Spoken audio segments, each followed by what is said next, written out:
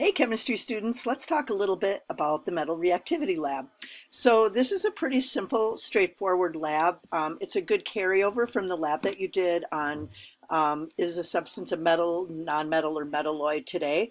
So the purpose of this lab is to test various metals and look at how they react with one another, and we're ultimately going to use the data from our data table to rank them from most to least reactive. The only materials you're going to need are your well plate, a little stir stick, and maybe your distilled water wash bottle for cleaning things off. Our safety concerns are also pretty straightforward. Make sure you wear your safety glasses, aprons are optional, and wash your hands before leaving the lab. I'm going to talk about the procedure as we look at our data table.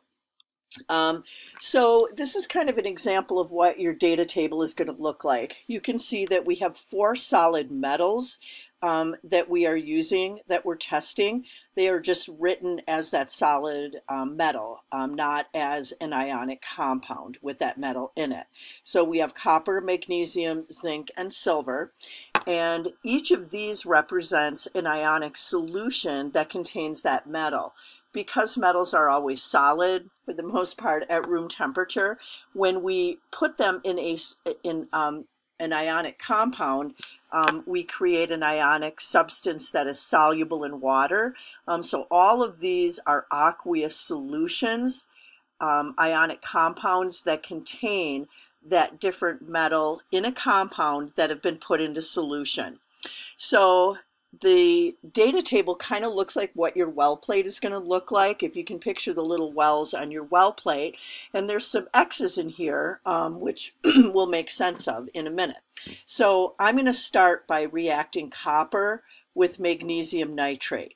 I don't need to put copper in with copper nitrate because I know that copper isn't going to react with copper. So I'm going to scoot over to the little second well in on my well plate so that my well plate looks just like my data table. I'm going to take a little piece of solid copper metal. I'm going to put a few drops of magnesium nitrate solution into this well, and I'm going to observe either there's a reaction or there's no reaction. That's all I have to write. Now let's make sense of what those results are going to indicate for us. If, for example, I put copper and magnesium nitrate into the same well and nothing happens, there is no evidence of a chemical reaction, then I didn't form any new product, I didn't break any bonds, and here's how I interpret that no reaction. If nothing happens, what I'm saying is that copper must be less reactive than magnesium. Copper wasn't able to react with the magnesium in this solution and bump it out of there. Nothing happened, no reaction, so copper is less reactive than magnesium. If, on the other hand, I put copper and magnesium together in a little well, and I do see evidence of a chemical reaction, it's bubbles and fizzes, I see little solid precipitate form, what I can infer there, if a reaction did occur, is that the individual metal must have been more reactive than the metal in solution. This copper was able to bump that magnesium out of there and take its place. Because of that, magnesium ended up as little solid metal that came out of solution, and the copper replaced it.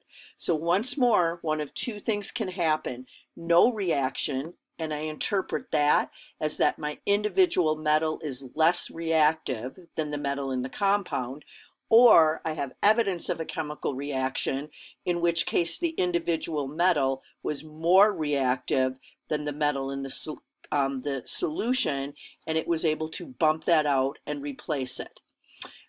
There's a couple terms that we use to describe metal and nonmetal ions. A cation is when I take a metal and it forms an ion. Metals are electron losers and form positive ions. Therefore, a cation is a positive ion. Conversely, an anion is when a nonmetal, an electron gainer, gains that negative particle, forming a negative ion. So those are two terms that you need to know. And then just to make sure that we're clear why those X's are there, copper can't react with the copper in the compound itself. Magnesium can't react with the magnesium in the compound, etc. Good luck. See you in lab.